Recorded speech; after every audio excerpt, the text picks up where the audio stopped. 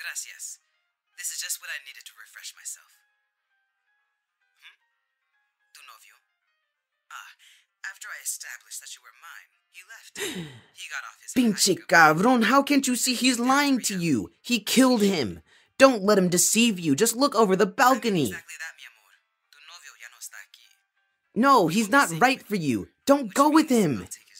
Ay, Dios mío, ¿cómo puede ser tan estúpido? It's just because he has a pretty face. Mark my words, Santiago. You'll get what's coming to you. The height from this balcony is enough to make anyone feel ill. You shouldn't let yourself peer down from such a distance. Come. It's quiet. The night is getting cold. Too quiet. By now, I would have been interrupted by a certain gatito who was made to annoy me. They couldn't have left. They would have told me. And I would have heard them. Which means they're up to something.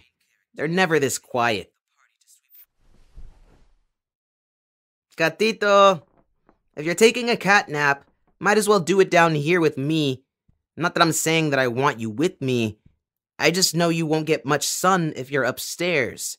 Suns are what make cat naps, you know? Gatito? Are you ignoring me? I didn't know you were trying new annoyance tactics today, and here I am trying to be nice for once. Listen, Gatito, this new annoyance tactic of yours is working, but I also know that you don't have a life without me, so you're going to bore yourself quickly by ignoring me and pretending that you don't. Why does it sound like someone is in the room with them? I know no one is here. Gatito! What the hell? Please translate out loud. What are you doing? Tap the mic to begin. I think I'm the one that should be asking you that, Gatito. Lo siento. That is not correct. The correct answer is... ¿Qué estás haciendo? Well, Gatito, what are you doing, huh? You know it's rude to reply to someone's question with another question, but I'm going to answer it anyway. I'm in your room because I had to make sure you were alive since you didn't respond to me calling out to you at least 100 times. Apology not accepted. I can see that you were busy, but you should have heard me over that thing. You're trying to learn Spanish. Really? I couldn't tell from that thing you call a Spanish teacher. Do you hear her accent? That's not a Spanish speaker. Couldn't you have found someone that at least sounds like they know what they're doing? Of course you think her accent is good. It's because you don't know Spanish. Why do you want to learn Spanish anyway? Haven't we been through how hard the language is? I know enough Spanish for the both of us. You don't need to learn. You know where we live, right? Unless you're planning on leaving the country to go somewhere where you need to learn Spanish, no, you don't need to. Were you planning on going somewhere and not bringing me along? Huh, Gatito? Is that why you're hiding this?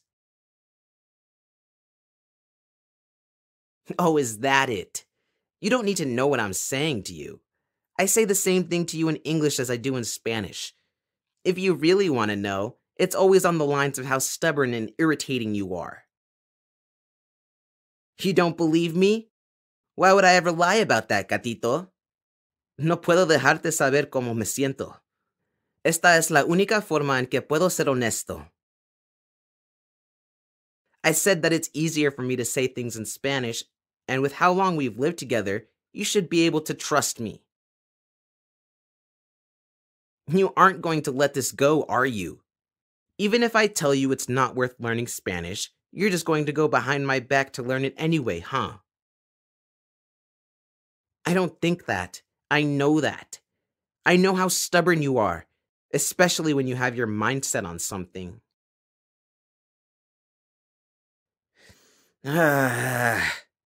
Fine, you want to learn Spanish? Then do me a favor and let me teach you.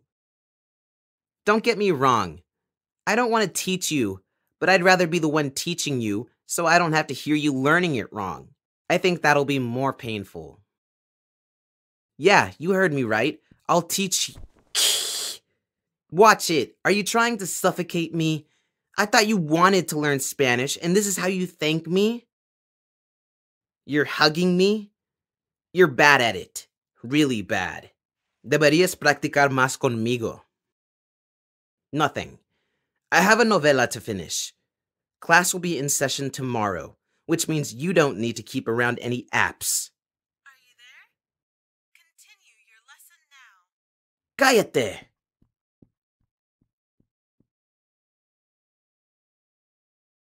Wow, gatito. That's really amazing how bad you are at Spanish. I wouldn't count what you're doing as learning. You can't even get a proper R roll in. Yes, it's vital. How is anyone supposed to understand you if you're saying, El perro está corriendo en la calle? That sounds fine to you? Of course it does. It means that this is a hopeless venture. It's going nowhere. Ha, you're wrong. It's not because of how I'm teaching you. It's because of how you're learning or not learning. I'm the best teacher you're going to find, gatito. Not only have I grown up speaking Spanish, I'm the only one that can give you 24/7 practice without an eventual paywall. Unless you count baking more as a paywall. I'm telling you as someone who truly and deeply tolerates you that maybe Spanish isn't for you. How about trying another language first? Italian, French maybe. Yeah, that's not going to happen. I'm not just going to translate what I say to you all the time. I already do it more than I want to. As much as I think you should give up Spanish, I'd rather spend the rest of my 9 lives trying to teach you than come with an automatic translator. It'll take too much of my precious nap time. Sure, trying to teach you Spanish will take longer, but... You know what? That's not the point. Forget I said anything. Quiero pasar todo mi tiempo contigo. I said, are you going to conjugate these verbs or not? Alright, that's enough for today. If I hear any more of your attempts at pronunciation, I'm going to be forced to speak purely in Spanish just to assure that the audio poison didn't infiltrate my brain. Yeah, it was that bad. Lindo, pero muy, muy malo. I said really, really bad. Anyway, now that that's over, what do you want to eat for? Ugh. Gatito, you can't learn an entire language in a day. Enough is enough. We'll start up again tomorrow. It feels like I didn't teach you any real Spanish because we're starting with the basics of the basics. It's clear that you need them. It's laying the foundation. We'll get to building conversations later. You don't teach toddlers how to keep a conversation, do you? No, you teach them the letters and words. Gatito, why am I going to teach you phrases you don't know how to put together yourself, much less even translate? Okay, fine. Stop with the pleases already. I'll teach you one, and that's it, alright? 1. Repeat after me. Andrés, tú eres el único con el que quiero pasar tiempo. Too long. You see why I didn't want to teach you any phrases? Fine. How about... Andrés, tú eres el único que quiero.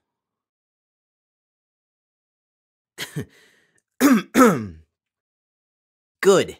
That was almost Spanish. Now don't go around saying that to anyone. This is just between you and me. Because I'm your only Spanish teacher. You're basically saying thank you for taking the time to teach you Spanish, even if you're hopeless. What would I say back to that? I would say, Gatito, no quiero nadie más que ti.